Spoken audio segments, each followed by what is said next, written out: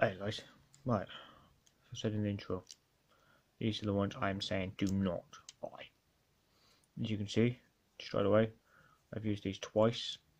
I've used 2 matches out of this lot, and the striker's already gone.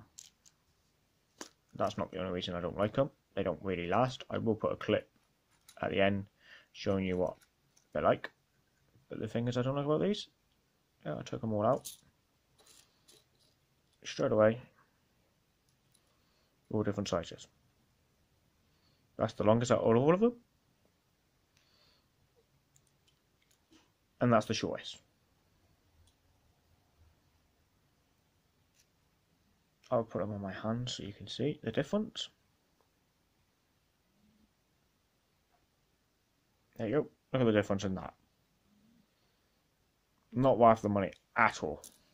I know these only cost £1 or cost you guys in America, I think it's $1. I don't know, Australia they're $1. And I don't know how much they are in Canada because I've never seen anybody in Canada buy them. So they're the smart ones. So don't buy these guys, they're a waste of money. Save your money and buy the UCL ones. Or buy the BCB ones. I will show you them later in another video. I think I've had my ones for, I don't know, I'm 29 now, so they're about maybe 13 years old and they're still going strong.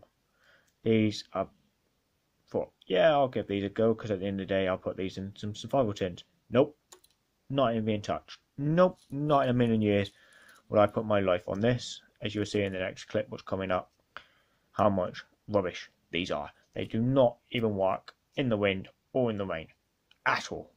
So save your money, don't buy them. Kit failed. Okay guys, right, I'm going to add that clip. And thank you for watching. I'm going to say that now because in that clip it doesn't say it. So thank you for watching. I hope you understand what I'm getting at. I'm hoping you guys don't think I'm dripping and moaning. Don't buy these at all. They are a waste of money. And most of all, they're not worth it. So, thank you. Goodbye.